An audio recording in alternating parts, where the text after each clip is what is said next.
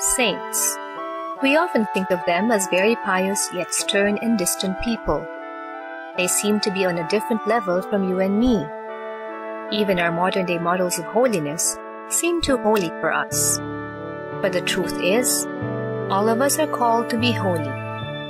Yet, we do not have to be in church all day to be holy. We can simply live our lives by following the commandments of God and responding to His call to do even more.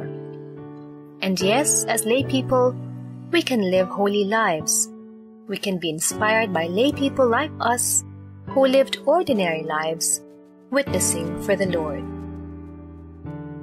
With Gianna Beretta Molla, a wife and mother who witnessed by choosing the life of her baby. Wife, mother, career woman, and pro-life witness. Happily ever after. That seems to be every little girl's dream, right? And that is just what Saint Gianna Beretta Molla got. She had quite a life that went happily ever after. Gianna Beretta was born in Magenta, Italy in 1922. She became a doctor in 1949 and set up her practice. In 1954, Gianna met Pietro Molla, an engineer. They fell in love, and in 1955, the two were married. The couple was blessed with 3 children, Pierluigi, Mariolina, and Laura. In 1961, Gianna was pregnant again, this time a difficult one. Gianna was faced with a difficult choice: to have her own life saved or that of her baby.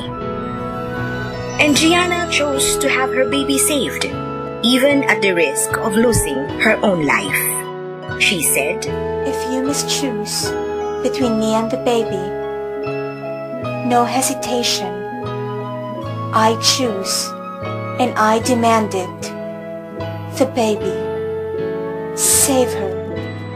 The child, Gianna Emanuela, was born on April 21, 1962, a Good Friday. Gianna, however, died 7 days later. Gianna was canonized a saint in 2004 by Blessed Pope John Paul II. Saint Gianna Beretta Molla is now living happily ever after with the Lord. Like Saint Gianna Beretta Molla, you and I can choose life and choose Jesus. Let us be inspired by the lives of our modern-day saints and Filipino saints. And you too may inspire others to be holy.